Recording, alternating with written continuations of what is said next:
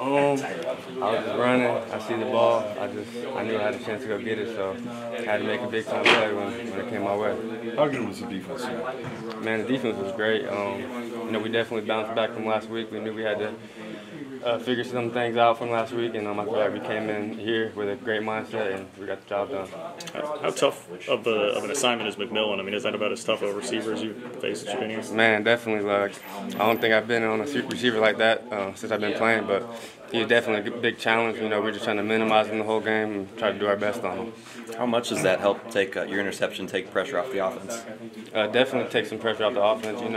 When we make a play, they go on the other end and go make a play themselves. So it's just good energy all around. What did you guys do so much better this week that wasn't happening at Tulane? I said just our preparation throughout the week, from offense, defense, and special teams. Everybody was locked in this week and just ready to play because we knew we had to change something from last week. And on your interception, you covered a lot of ground to make that big. Can you just tell me what your assignment was there and how that played out?